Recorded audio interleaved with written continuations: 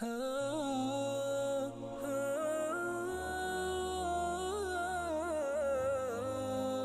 who goes down into their grave after the soul has gone and they are in their grave, imagine what will be the condition of an individual there.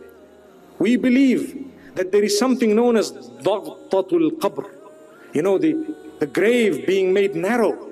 How is it going to be made narrow? Allah knows, but we believe it. It's going to happen because it's there. The Prophet ﷺ explained it to us. That you know, tightening or the narrowing of that grave, what will happen? And how the person will be tested so much. And how they will be questioned in that grave. It's the truth. The angels will come and they will seat the individual. How it will happen, Allah knows best. But the questions are going to be asked by the angels. Who is your Rabb? Who is your Nabi? What is your deen? And so on.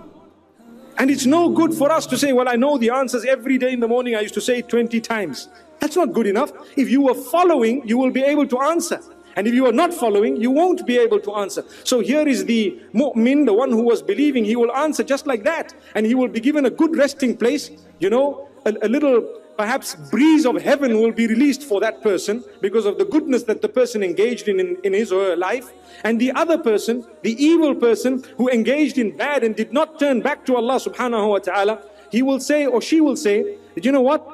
Who is your Rabb? Who is your Nabi? What is your deen? And so on. Are you ready to do for Allah? Spend your time for Allah. Spend your energy for Allah. Abstain from sin for the sake of Allah. You will find its reward multiplied. When you need your palace in the akhirah, it will be there. You will already be given glad tidings of it from the moment the angels come to take your soul away. The angels that have come are angels that I've seen. The one narration makes mention, and it's muttafaq alayh, that the angels, the person who's dying will see the angels and just the angels, and subhanallah, they, up to the horizon, wherever the person can see, they will just see this angel, subhanallah. And the angel will come in white. May Allah subhanahu wa ta'ala make that day easy for us. Ameen.